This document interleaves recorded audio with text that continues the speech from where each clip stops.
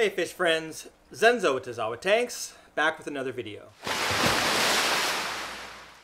So today's video was prompted by some questions that one of the viewers posted on one of my other videos recently. I hope you guys don't mind this format that I'm kind of playing around with. You might have noticed the last couple of videos that I've done have been a little bit more like a classroom setting with a whiteboard. All the videos aren't going to be this boring and science-y classroom style, but I thought I would just change it up a bit. Every once in a while, if there's a topic that I feel like needs a little bit more explanation, to add the whiteboard and to have some information on there. So this video is really about flow rate and your filters and how much gallons per hour you are getting through your pumps or your filters as far as turning the water over in your tanks. And this comes up a lot when people are looking at the filter for the tank and what's the right size and what's the right gallons per hour and the flow rate. And sometimes there will be a filter that will advertise itself as being large enough for a 75 or large enough for 100 gallons, and it will give you a gallons per hour rating on that pump or on the filter. And really that's under optimal conditions, and it doesn't take into account head loss, which I will talk about in a moment. So the viewer had posted a question saying that he has a 55-gallon tank, and I believe he's going to be stocking cichlids in there, if I'm not mistaken. And his objective is to turn the tank over about 7 to 10 times per hour. And what that means is the water in the tank will flow through that filter or his sump or whatever device he's using for filtration. It will flow through that 7 to 10 times in an hour. So if you have a 55-gallon tank and you want to flow it through, if you want it to turn over 10 times, you need to move 550 gallons in an hour. So that doesn't mean that you just go out and you buy a filter that says that it moves 550 gallons per hour, because there are losses in that transition between the pump outlet and where it ends up back in your tank. So when you are looking at your filter that you're going to purchase or what you have on hand already, it's going to have that rating, and it's going to say, it moves 563 gallons per hour or 850 gallons per hour, whatever that is. And just remember that that's the optimal output right at the closest part to that pump outlet, and it doesn't take into account the diameter of the tubing that you're using and how long the tube is and how high it has to go and things like that. So we're going to address that in today's conversation. So in this example, I just pulled some data for a pretty commonly known submersible pump, and that's an Eheim 1250 pump. And that Eheim pump is rated at 1,200 liters per hour. 1,200 liters per hour, which equates to 317 US gallons per hour. So it's not a large pump, it's kind of a medium pump. That might be something that you might stick in a sump or things like that. So not for a large tank or large application, but still just for this purpose, I wanted to use it as it had a lot of information readily available for me to pull. So in this example, and I'm going to pretend like this is in a sump, the Eheim 1250 is going to be down below in a sump, and it has a 4 feet, it has to go up 4 feet in vertical height.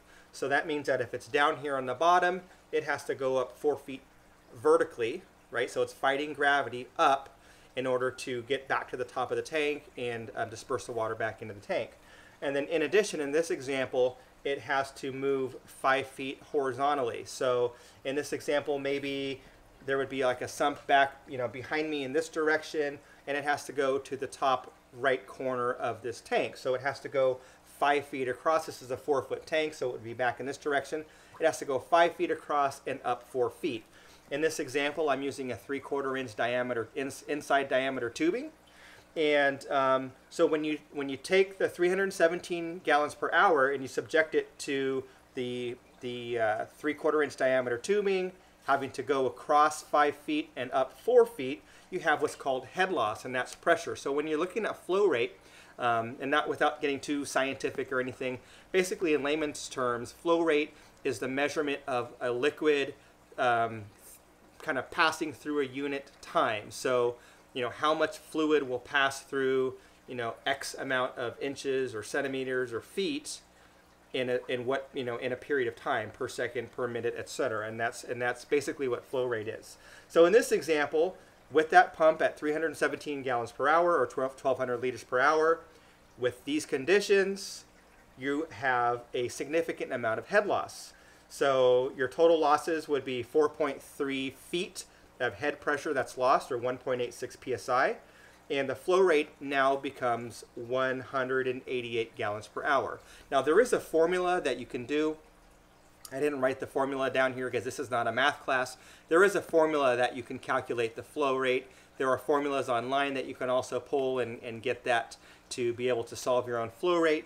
But there's also calculators readily available on the internet. So you can just plug in the information, determine, how much vertical distance it has to travel, what's the horizontal distance, what's the diameter of the tubing, and it will tell you what the rate of flow is. And in this example, it's 188 gallons per hour. That's a significant decrease from what it was rated at. So on the box, it's going to say 1,200 liters per hour or 317 US gallons. In reality, in this example, you're only getting 188 gallons per hour of flow rate at the exit of that tubing, which is 59%. So that is a loss of 41%, which is pretty significant. So that's kind of an explanation of why it's important to understand head loss when you are looking at pumps and filters and things like that, canister filters if it's far away from the tank and it's got to go a great distance, to understand that you're not going to have that optimal flow.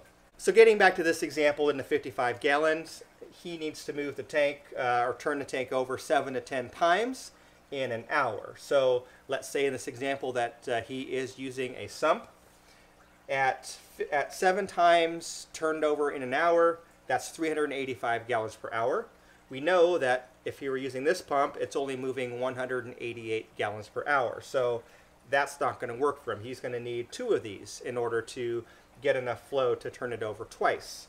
And if he wants to move it 10 times, that's 550 gallons per hour, which we talked about before.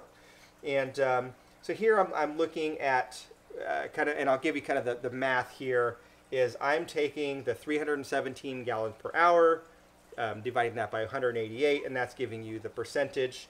The 1.686 is the math that I used. So 1.686 multiplied times 385, which is the gallons that he needs, equals 649 gallons per hour. So what that means is in order to get 385 gallons per hour, if you have a 3/4 inch diameter tubing with a 4 foot vertical movement with 5 feet of horizontal movement, you need a pump rated at 649 gallons per hour. At 649 gallons per hour, 59% of that is going to give you your 385 essentially. And there was fractions, so I'm just kind of rounding to the closest whole number. Same thing here with the 550 gallons per hour, so at 1.686 multiplied by 550 gallons, he needs 927 gallons per hour in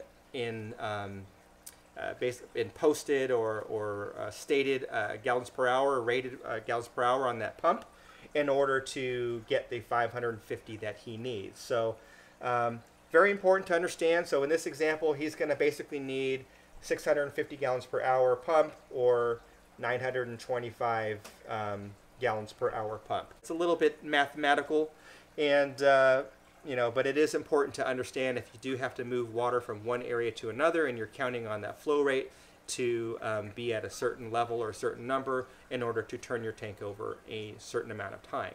There isn't like a golden rule that says you must turn your tank over 7 times or 10 times or whatever it may be.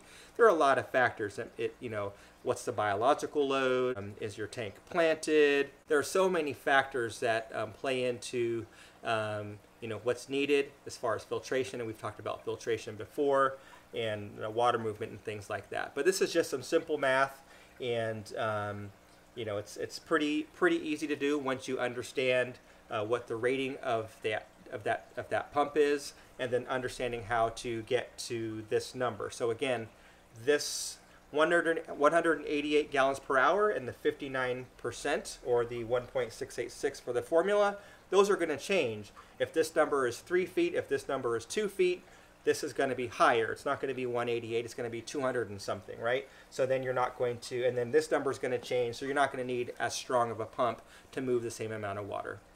So before I go, we're almost at the aquatic experience. That is coming up on November 3rd, 4th, and 5th, I believe. It's going to be in the suburbs of Chicago, kind of in the northwest part of the greater Chicago area, not too far from the airports. It's going to be a ton of fun. I will be there on Saturday, November 4th, all day. So if you see me, grab me, say hello, get a sticker. I'd love to say hi, get a picture with you. And so if you're anywhere within the greater area, 3 or 4 hour drive, totally worth it. It's not expensive to get, to be there. It's a pretty inexpensive admission fee. So hopefully you can make it, and I'd love to see you there. Thanks for watching. We'll catch you on the next one.